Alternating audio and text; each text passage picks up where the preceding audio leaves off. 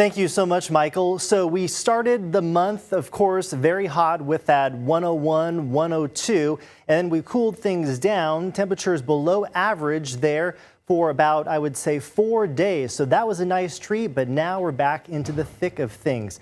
The highest heat index today in Bartlesville, 115. Talala at 113. Also in Nowata at 113 mid to late afternoon. Current heat indices right now you can see in Tulsa at 105, 107 in Copan, and down towards the McAllister area and in Okemah at 104. Now, the difference between a heat advisory and an excessive heat warning, a heat advisory when we have those heat indices between 105 and 109, that warning, like today, 110 or even higher than that. Michael?